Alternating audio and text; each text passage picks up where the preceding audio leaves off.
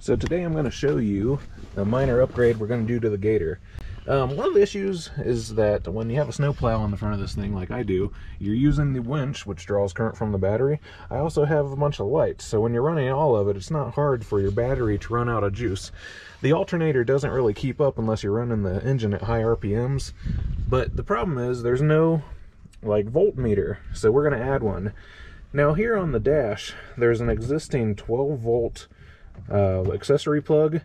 Some people also just know it as a cigarette lighter plug, and I could either take that out and put something in its place, or I could potentially add a hole here and add something else, and I think that's what I'm gonna do.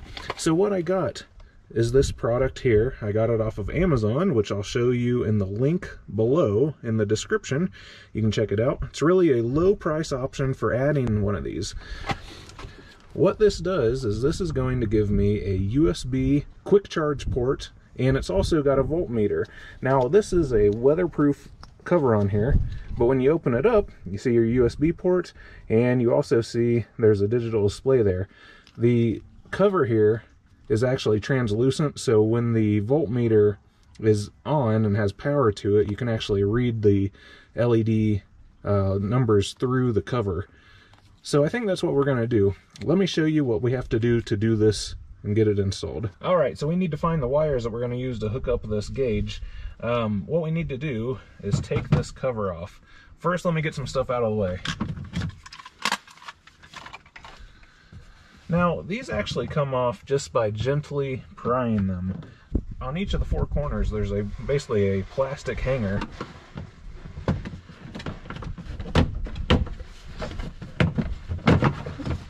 So there's the cup holder. Now that this is open, I can get my hand in there and move the pieces of plastic inward that are holding this in place.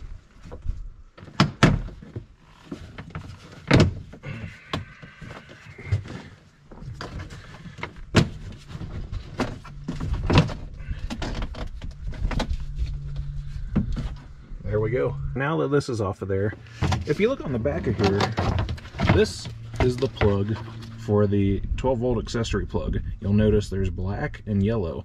The black is your ground, and the yellow is power when the ignition switch is on.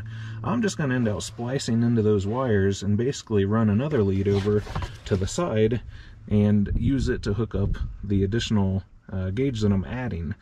Both of them will be connected using the same wires that are already there. Okay, now that I have this open, we got a good look in there, we can see where everything's at. As I mentioned, I kind of want to put the gauge here, but we look on the back of here and we got these little pegs that stick out, and that's because they go into these holes. I don't want to go through those pegs, so what we're going to do is make sure that whatever we drill goes in that area. So by putting this up, I'm going to put my hand down below here to remind myself of where this is. So what this tells me, using my fingers as a marker, it needs to be in this area. This doesn't have to be exact. So what I'm going to do is drill a hole here. I'm going to drill a 1-inch hole, but I'm going to put this plastic back into place and snap it in there, and that's what's going to hold it there while we do the drilling. I'm just going to put a little mark of where I think the center of the hole should be. Got that there. Snap this back in.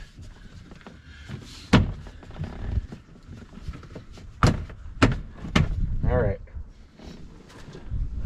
so this isn't really the best tool for the job, but it's going to do the job. This is a 1-inch speed bore bit. It's really meant for wood, but I'm going to use it for this.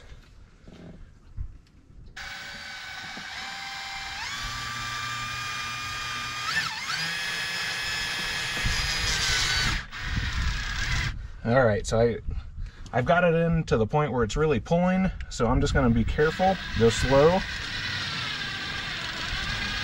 It's starting to etch out the circle for the 1-inch hole.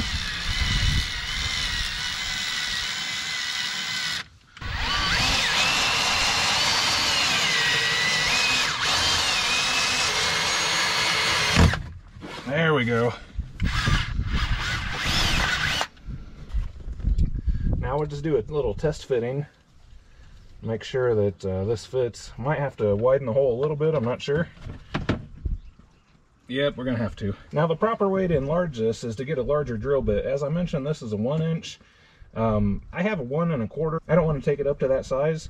I'm just gonna use this and kind of wiggle it around a little bit and see if we can get a little closer.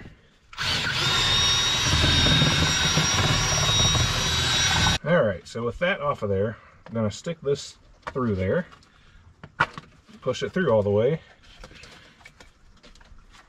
get it aligned how you want it.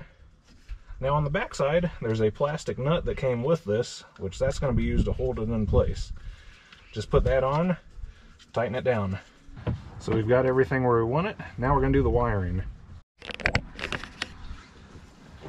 Alright, so I had a little bit of change of plans. Rather than splice into this existing harness, I'm going to keep it the same. I just built an adapter, which is here, and I'm going to use this to basically plug into the OEM plug, and I'll have outputs to both of the items that I need to provide power to.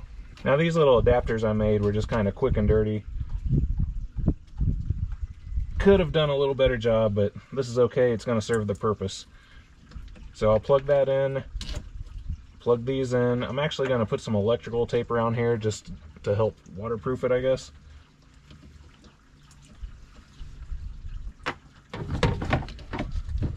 Let me go ahead and plug these in. There. And there, here, and there. Now I'm just going to sit it here for a second. Now, if everything works, when I turn the key on, we should see a voltage reading. Oh yeah, there's a power switch.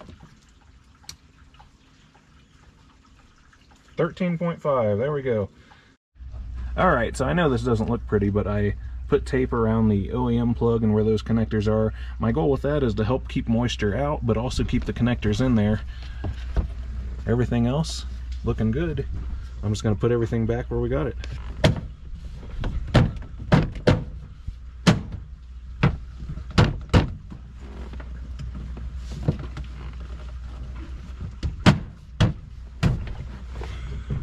There we go.